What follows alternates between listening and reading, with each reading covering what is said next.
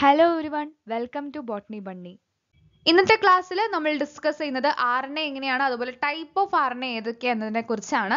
അപ്പോൾ നമ്മുടെ ചാനൽ ആരെങ്കിലും പുതുതായിട്ട് കാണുന്നുണ്ടെങ്കിൽ മറക്കാതെ നമ്മുടെ ചാനൽ ഒന്ന് സബ്സ്ക്രൈബ് ചെയ്യാനായിട്ട് ശ്രദ്ധിക്കുക. അങ്ങനെ സബ്സ്ക്രൈബ് ചെയ്യുമ്പോൾ കൂടെ തന്നെയുള്ള ബെൽ ബട്ടൺ അമർത്തുക, അവിടെ ഓൾ എന്നുള്ള ഓപ്ഷനും എനേബിൾ ചെയ്യാനായിട്ട് ശ്രദ്ധിക്കുക. അപ്പോഴാണ് അടുത്തൊരു ക്ലാസ് ഇടുമ്പോൾ നിങ്ങൾക്ക് ഈസി ആയിട്ട് നോട്ടിഫിക്കേഷൻ ലഭിക്കുള്ളൂ. ഇത് കൂടാതെ നമ്മുടെ ടെലിഗ്രാം ചാനൽ ഉണ്ട്, അതിലും കൂടെ ജോയിൻ ചെയ്യാനായിട്ട് ശ്രദ്ധിക്കുക. റീസെന്റ് ആയിട്ടുള്ള അപ്ഡേഷൻസിനും അതുപോലെ നമ്മുടെ സ്റ്റഡി ഗ്രൂപ്പിന്റെ ആക്ടിവിറ്റീസും ഒക്കെ നമ്മൾ ഷെയർ ചെയ്യുന്നത് നമ്മൾ ആ ഒരു ഗ്രൂപ്പിലായിരിക്കും. അതുകൊണ്ട് മറക്കാതെ ഡിസ്ക്രിപ്ഷൻ ബോക്സിൽ ലിങ്ക് യൂസ് ചെയ്തിട്ടോ അല്ലെങ്കിൽ ടെലിഗ്രാമിൽ ഡയറക്റ്റ് ആയിട്ട് ബോട്ടണി ബണ്ണി എന്ന് സെർച്ച് ചെയ്തിട്ടോ നിങ്ങൾക്ക് ആ ഒരു ഗ്രൂപ്പിൽ ജോയിൻ ചെയ്യാവുന്നതാണ്. അപ്പോൾ മറക്കാതെ ആ ഒരു ഗ്രൂപ്പിലും കൂടെ ജോയിൻ ചെയ്യാനായിട്ട് ശ്രദ്ധിക്കുക. ഒഫീഷ്യൽ ഗ്രൂപ്പാണ്. നിങ്ങളുടെ ക്വയറീസിനും അതുപോലെ തന്നെ നിങ്ങളുടെ ഡൗട്ട്സും ക്ലിയർ ചെയ്യാനായിട്ട് ആ ഒരു ഗ്രൂപ്പ് ഉപകാരപ്പെടുന്നതിൽ സംശയമില്ല. അതുകൊണ്ട് മറക്കാതെ തന്നെ ജോയിൻ ചെയ്യാനായിട്ട് ശ്രദ്ധിക്കുക. അസിസ്റ്റന്റ് സയന്റിസ്റ്റ് പൊല്യൂഷൻ കൺട്രോൾ ബോർഡിന് വേണ്ടിയിട്ട് നമ്മൾ മോക്ക് ടെസ്റ്റുകൾ കണ്ടക്ട് ചെയ്യുന്നുണ്ട്. 3 ഫുൾ ലെങ്ത് ഉള്ള മോക്ക് ടെസ്റ്റുകളാണ് നിങ്ങൾക്ക് അവൈലബിൾ ആവുന്നത്. അതും 200 രൂപയ്ക്കാണ് നമ്മൾ ഈ ഒരു 3 ഫുൾ ലെങ്ത് ഉള്ള മോക്ക് ടെസ്റ്റുകൾ പ്രൊവൈഡ് ചെയ്യുന്നത്. ക്വസ്റ്റ്യൻ ഫോർമേഷൻ എന്ന് പറയുന്നത് പുതിയ കേരള PSC പാറ്റേൺ അനുസരിച്ചായിരിക്കും.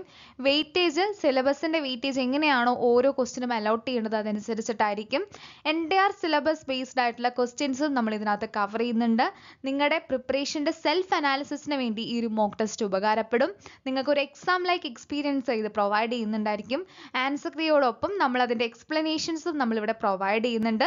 ഏത് ടൈമിലും ആക്സസ് ചെയ്യാവുന്ന രീതിയിലാണ് മോക്ക് ടെസ്റ്റുകൾ നമ്മൾ അവൈലബിൾ ആക്കുന്നത്. ആർക്കെങ്കിലും ജോയിൻ ചെയ്യാൻ താല്പര്യമുണ്ട് എന്നുണ്ടെങ്കിൽ പെട്ടെന്ന് തന്നെ ജോയിൻ ചെയ്യാനായിട്ട് ശ്രദ്ധിക്കുക. നിങ്ങളുടെ സെൽഫ് അനാലിസിസ് പൂർത്തിയാക്കുക. കൂടുതൽ ഡീറ്റെയിൽസിനായിട്ട് നമ്മൾ തന്നിരിക്കുന്ന നമ്പറിൽ മറക്കാതെ കോൺടാക്ട് ചെയ്യാൻ ശ്രമിക്കുക.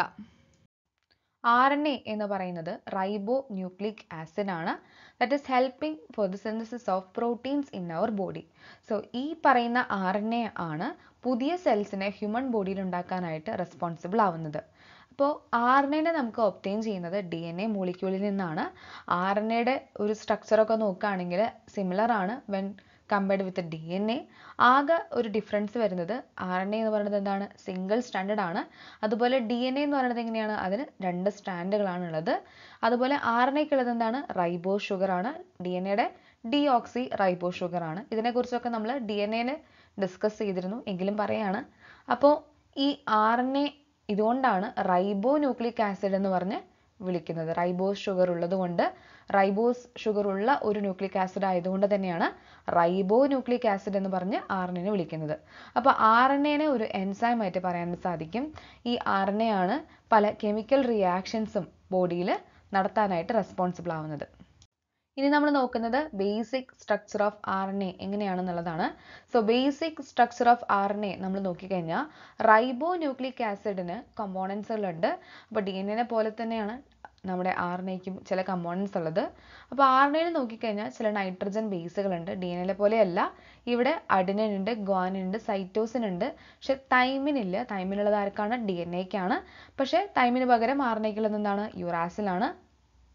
അഡിനിനും യുറാസിലും ചേർന്നിട്ടാണ് മേജർ ആയിട്ടുള്ള ബിൽഡിംഗ് ബ്ലോക്ക് ഓഫ് RNA ആയിട്ട് മാറുന്നത്. ഇവർ പരസ്പരം ബേസ് പെയർ ആവുന്നത് 2 ഹൈഡ്രജൻ ബോണ്ടുകൾ വഴിയായിട്ടാണ്. RNA-യുടെ ഒരു സ്ട്രക്ചർ നോക്കുകയാണെങ്കിൽ ഒരു ഹെയർ പിൻ ലൈക്ക് സ്ട്രക്ചർ ആണ്. അതുപോലെ ന്യൂക്ലിയോടൈഡ്സ് നമുക്ക് DNA-ൽ കാണാൻ സാധിക്കും. Nucleotides are formed in this റൈബോ nucleic material RNA. Okay, so nucleosides is nothing but phosphate group which sometimes also help in the production of nucleotides in the DNA. So നമുക്കറിയാലേ nucleotide എന്താണ്, nucleoside എന്താണ്, ഇതിനെക്കുറിച്ചൊക്കെ നമ്മൾ മുന്നത്തെ ക്ലാസ്സിൽ വളരെ detail ആയിട്ട് പറഞ്ഞിരുന്നു. അപ്പോൾ അതൊന്ന് ചെക്ക് ചെയ്യാനായിട്ട് മറക്കരുത്. എന്തെങ്കിലും ഡൗട്ട് ഉണ്ടെന്നുണ്ടെങ്കിൽ അതൊന്ന് ചെക്ക് ചെയ്യാനായിട്ട് ശ്രദ്ധിക്കുക. ഇനി നമ്മൾ നോക്കുന്നത് ഫങ്ഷൻസ് ഓഫ് RNA ആണ്. റൈബോ ന്യൂക്ലിക് ആസിഡ്, അതായത് നമ്മുടെ RNA എന്ന് പറയുന്നത് കമ്പോസ് ചെയ്തിരിക്കുന്നത് ന്യൂക്ലിക് ആസിഡ്സ് വെച്ചിട്ടാണ് അല്ലേ. അപ്പോൾ ഇവർ പലയധികം ഫങ്ഷൻസിൽ ഇൻവോൾവ് ആണ്. സെല്ലിനകത്ത് നടക്കുന്ന പലയധികം ഫങ്ഷൻസിൽ RNA ഇൻവോൾവ് ആണ്. അതുകൂടാതെ ലിവിങ് ഓർഗാനിസംസ് ആയ ബാക്ടീരിയ, വൈറസ്, പ്ലാന്റ്സ്, അനിമൽസ്, ഇതിലൊക്കെ നടക്കുന്ന പല വെറൈറ്റി ഓഫ് റിയാക്ഷൻസിന് റെസ്പോൺസിബിൾ ആണ് നമ്മുടെ RNA എന്ന് പറയുന്നത്. സോ RNA എന്ന് പറയുന്നത് എന്താണ്, RNA ഒരു ന്യൂക്ലിക് ആസിഡ് ആണ് which is functioning as A structural molecule in cell organism. നമ്മുടെ സെൽ ഓർഗാനിസത്തിൽ ഒരു സ്ട്രക്ചറൽ മോളിക്യൂൾ ആയിട്ട് ഫങ്ഷൻ ചെയ്യുകയും അവിടെ അതിനോടൊപ്പം ബയോകെമിക്കൽ ആയ പല റിയാക്ഷൻസിലും അതിൻ്റെ കെറ്റാലിസിസിനെ ഹെൽപ്പ് ചെയ്യുന്നുണ്ട്. എന്താണ് ഈ പറയുന്ന കെറ്റാലിസിസ് എന്ന് പറയുന്നത്? Process of increasing rate of റിയാക്ഷനെയാണ് catalysis എന്ന് പറഞ്ഞ് വിളിക്കുന്നത്. അപ്പോൾ പലതരം ബയോകെമിക്കൽ റിയാക്ഷൻസ് സെൽ ഓർഗാനിൽസ് നടക്കുന്നുണ്ടാവും. അപ്പോൾ അതിനെ ഒരു റേറ്റ് ഓഫ് റിയാക്ഷനൊക്കെ കൂട്ടുന്നതിന് RNA ഹെൽപ്പ് ചെയ്യുന്നുണ്ട്. ഇനി നമുക്കറിയാം ഡിഫറെൻറ്റ് ടൈപ്സ് ഓഫ് RNAs ഉണ്ട്. പല സെല്ലുലാർ പ്രോസസ്സിലും ഓരോന്നിൻ്റെയും ദൗത്യം അനുസരിച്ചിട്ടാണ് അവർ എക്സിബിറ്റ് ആവുന്നത്. അപ്പോൾ പ്രൈമറി ഫങ്ഷൻസ് ഓഫ് RNA നോക്കുകയാണെങ്കിൽ ഒന്നാമത്തെ ഫംഗ്ഷനാണ് translation of DNA into protein. നമുക്കറിയാം, നമ്മൾ സെൻട്രൽ ഡോഗ്മയെ കുറിച്ചൊന്ന് പറഞ്ഞായിരുന്നു. DNA നിന്നാണ് റെപ്ലിക്കേഷൻ നടന്ന് DNA പ്രൊഡ്യൂസ് ചെയ്യുന്നത്. ആ DNA നിന്നാണ് എന്ത് പ്രൊഡ്യൂസ് ചെയ്യുന്നത്? ട്രാൻസ്ക്രിപ്ഷൻ വഴിയായിട്ട് RNA പ്രൊഡ്യൂസ് ആവുന്നത്. അതിനുശേഷം ട്രാൻസ്ലേഷൻ വഴിയായിട്ടാണ് പ്രോട്ടീൻസ് ഉണ്ടാവുന്നത്. അപ്പോൾ ട്രാൻസ്ലേഷൻ വഴി പ്രോട്ടീൻസ് ആവുന്നതിന് ഒരു ഇടയിൽ നിൽക്കുന്നത് ആരാണ്? നമ്മുടെ RNA ആണ്. രണ്ടാമത്തെ ഫംഗ്ഷൻ എന്ന് പറയുന്നത് ഒരു അഡാപ്റ്റർ മോളിക്യൂളായിട്ട് പ്രോട്ടീൻ സിന്തസിസിൽ ഫംഗ്ഷൻ ചെയ്യുന്നു എന്നുള്ളതാണ്.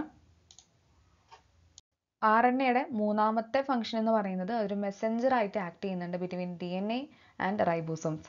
റൈബോസോംസും അതുപോലെ DNAയും തമ്മിലൊരു മെസ്സഞ്ചർ ആയിട്ട് ആക്ട് ചെയ്യുന്നുണ്ട് നമ്മുടെ RNA എന്ന് പറയുന്നത്. അതുപോലെ ഇവരൊരു കാരിയറാണ്. എന്തിൻ്റെ? ജനറ്റിക് ഇൻഫോർമേഷൻസിൻ്റെ കാരിയറാണ് നമ്മുടെ RNA എന്ന് പറയുന്നത്. ഇത് കൂടാതെ റൈബോസോമിനെ പ്രൊമോട്ട് ചെയ്യുന്നുണ്ട്. ശരിയായ അമിനോ ആസിഡിനെ ചൂസ് ചെയ്യുന്നതിന് നമ്മുടെ റൈബോസോമിനെ പ്രൊമോട്ട് ചെയ്യുന്നത് ഈ പറയുന്ന RNA ആണ്. അപ്പോൾ ഇതുവഴിയായിട്ടാണ് നമ്മൾ പുതിയ പുതിയ പ്രോട്ടീൻസ് ഒക്കെ ബോഡിയിൽ ഉണ്ടാക്കുന്നത്. അമിനോ ആസിഡ്സ് ചേർന്നിട്ടാണ് നമ്മുടെ പ്രോട്ടീനായിട്ട് മാറുന്നത്. അപ്പോൾ റൈബോസോമിനോട് ശരിയായ അമിനോ ആസിഡിനെ ചൂസ് ചെയ്യാനായിട്ട് ഹെൽപ്പ് ചെയ്യുന്നതും അല്ലെങ്കിൽ പ്രൊമോട്ട് ചെയ്യുന്നത് ഈ പറയുന്ന RNA ആണ്. ബേസിക്കലി RNA നമുക്ക് മൂന്നായിട്ടാണ് കാണാൻ സാധിക്കുന്നത്: mRNA, tRNA, അതുപോലെ rRNA. അതിന് അതിൻ്റെതായ ഫങ്ഷൻസും ഉണ്ട്. mRNAയുടെ ഒരു ഫംഗ്ഷൻ പറയുകയാണെങ്കിൽ അത് പ്രോട്ടീനെ എൻകോഡ് ചെയ്യുക എന്നുള്ളതാണ്. അതുപോലെ tRNAയുടെ ഫംഗ്ഷൻ നോക്കുകയാണെങ്കിൽ അതൊരു അഡാപ്റ്റർ ആയിട്ട് ആക്ട് ചെയ്ത് mRNAയുടെയും അതുപോലെ എമിനോ ആസിഡ്സിൻ്റെയും ഒരു നടുക്കിലുള്ള ഒരു അഡാപ്റ്റർ ആയിട്ട് ആക്ട് ചെയ്യുക എന്നുള്ളതാണ് tRNAയുടെ ഫംഗ്ഷൻ എന്ന് പറയുന്നത്. ഇതല്ലാതെ എന്തുണ്ട്? rRNA ഉണ്ട്. അതാണ് റൈബോസോമൽ RNA ആണ്. അത് ഉണ്ടാക്കുന്നത് എന്തിനാണ്? റൈബോസോമുകളെയാണ്. കുറച്ചുകൂടി ഡീറ്റെയിൽ ആയിട്ട് നോക്കുകയാണെങ്കിൽ നമ്മുടെ RNA എന്ന് പറയുന്നതിനകത്ത് കോമൺ ആയിട്ട് നമ്മുടെ tRNA ഉണ്ടെന്ന് പറഞ്ഞു. അപ്പോൾ ഈ tRNAനെ കുറിച്ച് കൂടുതലായിട്ട് നോക്കുകയാണെന്നുണ്ടെങ്കിൽ tRNA നമുക്ക് മെയിനായിട്ടുള്ളത് ശരിയായ അമിനോ ആസിഡിനെ ചൂസ് ചെയ്യാനായിട്ട് ഹെൽപ്പ് ചെയ്യാൻ വേണ്ടിയിട്ടാണ്. കറക്റ്റായിട്ടുള്ള പ്രോട്ടീൻ അല്ലെങ്കിൽ അമിനോ ആസിഡ്സ് ബോഡിയിൽ ഉണ്ടാവുന്നതിന് വേണ്ടിയിട്ടാണ് tRNA ഹെൽപ്പ് ചെയ്യുന്നത്. അതായത് tRNAയുടെ ഫുൾ ഫോം എന്താണ്? ട്രാൻസ്ഫർ RNA എന്നുള്ളതാണ്. അപ്പോൾ ഇവരെ നമുക്ക് കാണാൻ സാധിക്കുന്നത് end point of each amino ആസിഡിലാണ്. ഇതൊക്കെ മേ ബി ക്വസ്റ്റ്യൻ ആയിട്ട് വരാം. So tRNA is located at the end point of each amino acid and this is also called as soluble RNA. ഏതിനെയാണ് soluble RNA എന്ന് പറഞ്ഞ് വിളിക്കുന്നത്? tRNAനെയാണ്. ഇതുകൂടാതെ മെസ്സഞ്ചർ RNAയുടെയും അമിനോ ആസിഡിൻ്റെയും ബിറ്റ്വീൻ ഒരു adapter മോളിക്യൂളായിട്ട് അല്ലെങ്കിൽ ഒരു ലിങ്ക് ആയിട്ട് ആക്ട് ചെയ്യുന്നത് tRNA ആണ്. അപ്പോൾ ഇത്രയും പോയിന്റ്സ് tRNAനെ കുറിച്ച് ഓർത്തു വയ്ക്കുക. അടുത്തത് നമുക്കുള്ളത് റൈബോസോമൽ RNA അഥവാ rRNA ആണ്. അപ്പോൾ ഈ rRNA എന്ന് പറയുന്നത് റൈബോസോമിൻ്റെ കമ്പോണൻ്റ് ആണ്. ഇവർ ലൊക്കേറ്റ് ചെയ്തിരിക്കുന്നത് സൈറ്റോപ്ലാസം ഓഫ് സെല്ലിലാണ്. റൈബോസോംസിനെയൊക്കെ നമുക്ക് ഈ സൈറ്റോപ്ലാസത്തിൽ കാണാനായിട്ട് സാധിക്കും അല്ലേ? അപ്പോൾ ഇവിടെ തന്നെയാണ് നമുക്ക് ഈ rRNAനെയും കാണാനായിട്ട് സാധിക്കുന്നത്. എല്ലാ ലിവിങ് സെൽസിലും റൈബോസോമൽ RNAയ്ക്ക് മെയിനായിട്ട് ഫണ്ടമെൻ്റൽ റോൾ ഉണ്ട്. അതിൻ്റെ മെയിൻ ഫംഗ്ഷൻ എന്താണ്? സിന്തസിസ് ചെയ്യുക, അതുപോലെ ട്രാൻസ്ലേഷൻ ചെയ്യുക, mRNAനെ പ്രോട്ടീൻ ആക്കി മാറ്റുക എന്നുള്ളതാണ് മെയിനായിട്ടും റൈബോസോമൽ RNAയുടെ ഫണ്ടമെൻ്റൽ റോൾ അല്ലെങ്കിൽ മെയിൻ ഫംഗ്ഷൻ എന്ന് പറയുന്നത്. സോ rRNA മെയിനായിട്ടും കമ്പോസ് ചെയ്തിരിക്കുന്നത് സെല്ലുലാർ RNA, അതുപോലെ പ്രിഡോമിനൻ്റ് ആയിട്ട് നമുക്ക് RNAനെ നമുക്ക് ഇവിടെ കാണാൻ സാധിക്കും. Most predominant RNA within the cell of all living beings എന്ന് പറയുന്നത് ഈ പറയുന്ന rRNA ആണ്. അപ്പോൾ അതാണ് rRNA കുറിച്ച് ഓർത്ത് വയ്ക്കാനുള്ള മെയിനായിട്ട് പോയിന്റ്.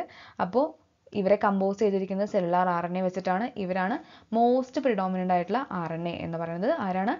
rRNA ആണ്. അപ്പോൾ ഇത്രയും കാര്യങ്ങൾ rRNAനെ കുറിച്ചും ഓർത്ത് വയ്ക്കാനായിട്ട് സാധിക്കുക. അപ്പോൾ റൈബോസോമൽ RNA എന്ന് പറഞ്ഞ് വിളിക്കുന്നത് rRNAനെയാണ്.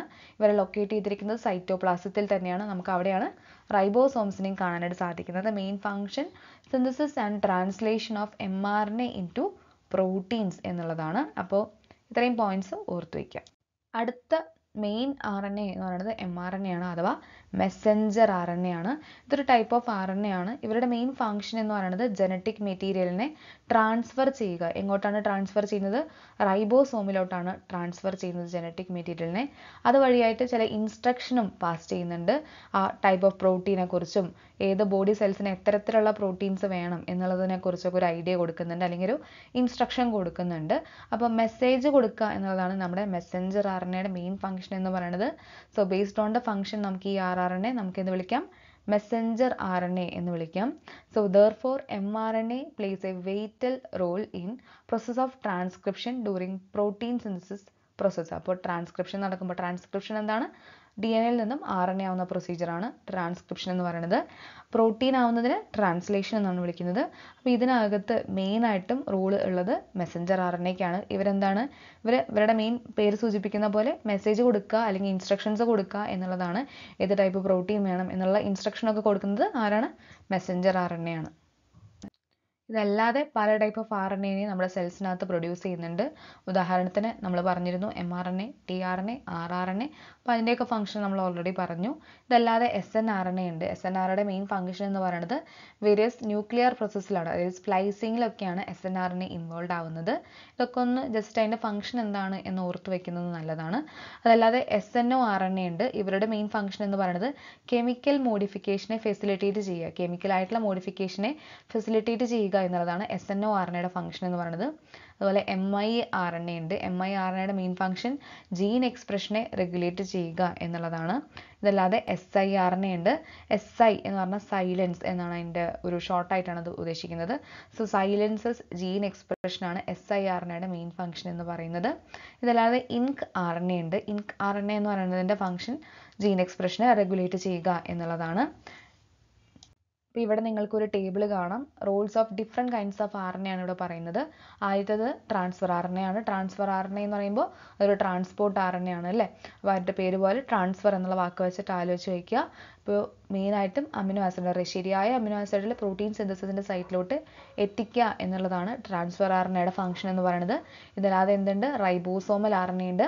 റൈബോസോമായിട്ട് കണക്റ്റഡ് ആയിട്ടുള്ള RNA ആണ് റൈബോസോമൽ RNA. അപ്പോൾ പ്രോട്ടീൻസിനെ റൈബോസോമുകളാക്കി മാറ്റാൻ വേണ്ടിയിട്ട് സൈറ്റ് ഓഫ് പ്രോട്ടീൻ സിന്തസിസിൻ്റെ സൈറ്റിൽ ചെയ്യുന്നത് റൈബോസോമൽ RNA ആണ്. അല്ലാതെ മെസ്സഞ്ചർ RNAയുടെ ആവശ്യമുള്ള ഇൻസ്ട്രക്ഷൻസ് മെസ്സേജ് കൊടുക്കുന്നത് മെസ്സഞ്ചർ RNA ആണ്.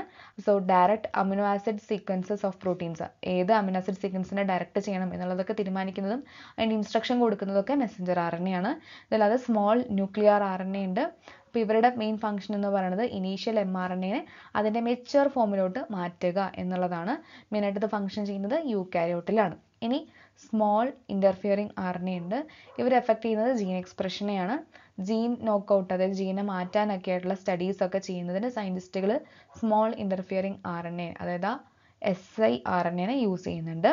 ഇതല്ലാതെ മൈക്രോ RNA ഉണ്ട്. മൈക്രോ RNAയും ജീൻ എക്സ്പ്രഷന് വേണ്ടിയിട്ടാണ്, ഡെവലപ്മെൻറ്റിനും അതുപോലെ ഗ്രോത്തിനൊക്കെ വേണ്ടിയിട്ടാണ് മൈക്രോ RNAനെ കാണാനായിട്ട് സാധിക്കുന്നത്. RNAനെ കുറിച്ചുള്ള ക്ലിയർ കട്ട് ഐഡിയ നിങ്ങൾക്ക് ലഭിച്ചു കാണുമെന്ന് വിശ്വസിക്കുന്നു. വീഡിയോ ഇഷ്ടപ്പെട്ടിട്ടുണ്ടെങ്കിൽ മറക്കാതെ ലൈക്ക് ചെയ്യുക, ഷെയർ ചെയ്യുക, സബ്സ്ക്രൈബ് ചെയ്യുക. ഒപ്പം നല്ല ബെൽ ബട്ടണും കൂടെ അമർത്താനായിട്ട് ശ്രദ്ധിക്കുക. നിങ്ങളുടെ സജഷൻസ് അതുപോലെ ഒപ്പീനിയൻസ് മറക്കാതെ നമ്മുടെ കമൻറ്റ് ബോക്സിൽ കമൻറ്റ് ചെയ്യാനായിട്ട് ശ്രദ്ധിക്കുക. അടുത്തൊരു വീഡിയോ ആയിട്ട് കാണുന്നത് വരെ it's Mir bunny signing off. Thank you.